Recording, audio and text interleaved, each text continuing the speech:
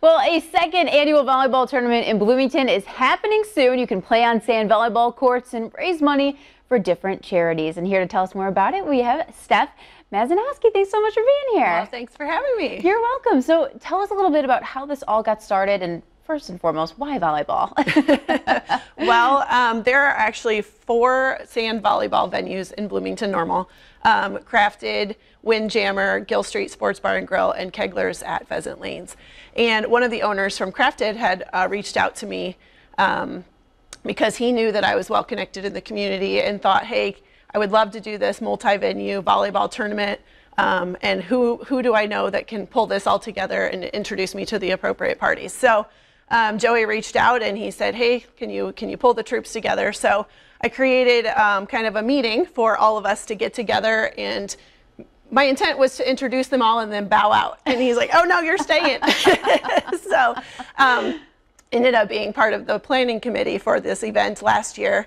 And I actually play sand volleyball at one of the venues. So from a player's perspective, I had a lot of input, and it's been really great just kind of getting them all together and truly seeing them all play nice in the same sandbox, if you will, for competing venues getting together for the sake of charity. Yeah, because that's the thing. I mean, it's all for charity. So how much money did you guys end up raising last year? Last year we raised over $10,000, and this year we've already surpassed that, and we haven't even had the event yet. So through sponsorships and the registration and stuff like that, we're raising quite a bit of money. So. That's awesome. Now, do you need past volleyball experience, or if you're a beginner, can you come out and play too? You can be a beginner and come out and play. We start the day with pool play, and it kind of organically splits the day into 2 pools. So there's a competitive pool and a not so competitive pool, more of the rec league sort of stuff. So, and that'll organically happen just through the quick pool play that we do in the mornings.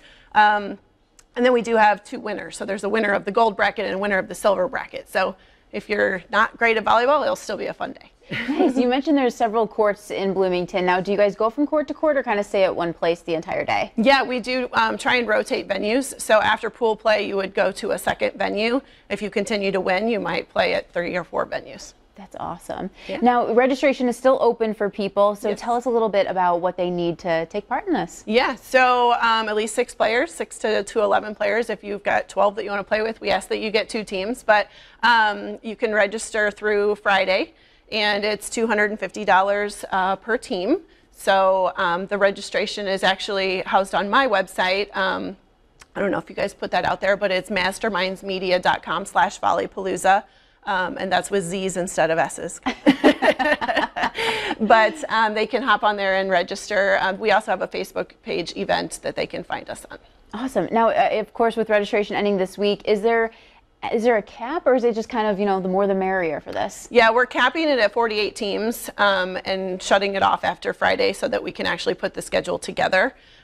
So we're at 35, I believe, as of this morning. So we do have a little bit of capacity, but the next 13 teams in is all we're letting in. So that's so cool. And what types of charities are you guys raising money for? Yeah, so we have Boys and Girls Club of Bloomington Normal, Bright Point, which is formerly Children's Home and Aid, and then we have Child Protection Network and Habitat for Humanity of McLean County. That is awesome. Well, Steph, thank you so much for being here. We appreciate it. This event coming up next Saturday, the 23rd. Registration closes this Friday, so get in and get ready to play some volleyball and hit the sand. Yeah, thanks so much. Thanks.